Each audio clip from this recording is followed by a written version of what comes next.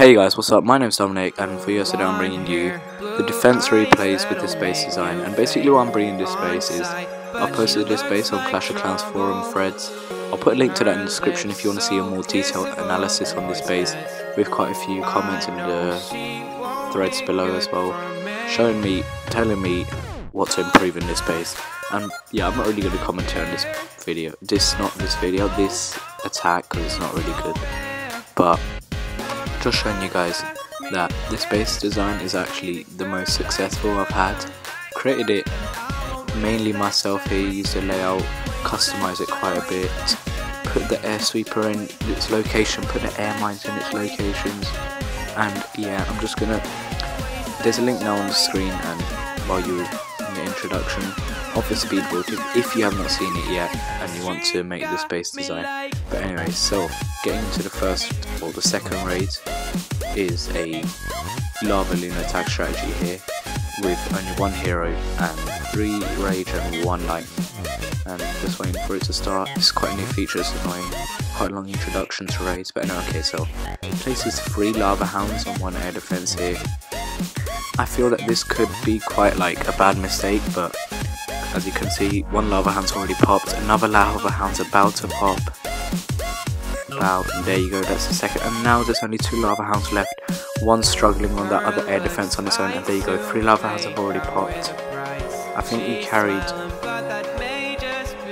oh no, okay, there's the last one's popped now, and as you can see, he didn't really plan this raid properly. I don't think he expected those lava hounds to die off that quickly. And all you see from here is 2 lava pups standing. He's praying that these are going to get a 50% for him, just to get him some loot from here.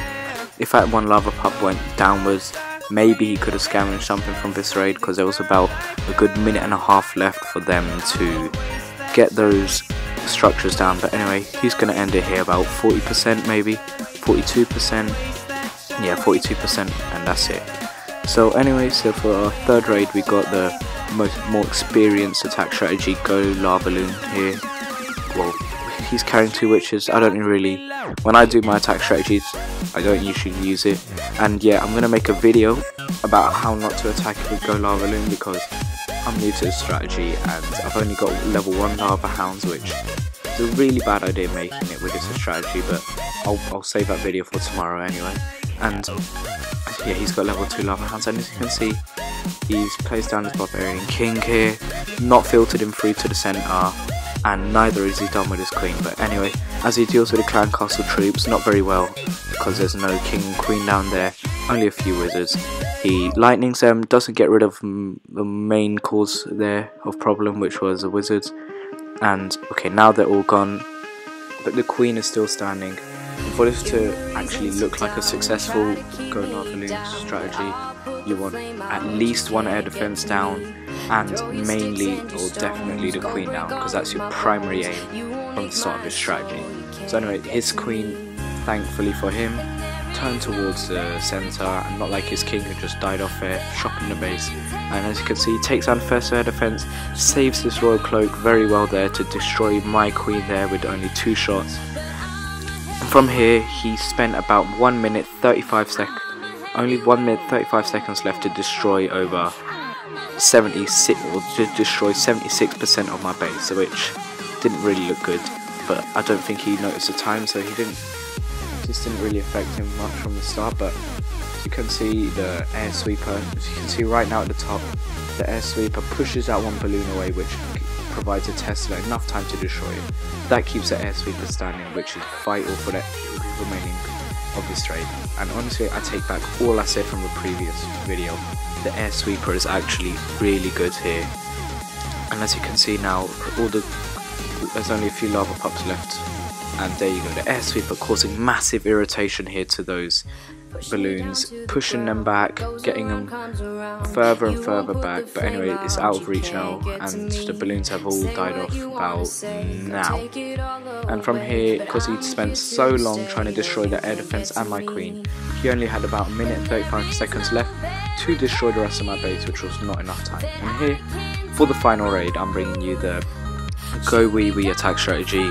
This was one of my weaker defenses here.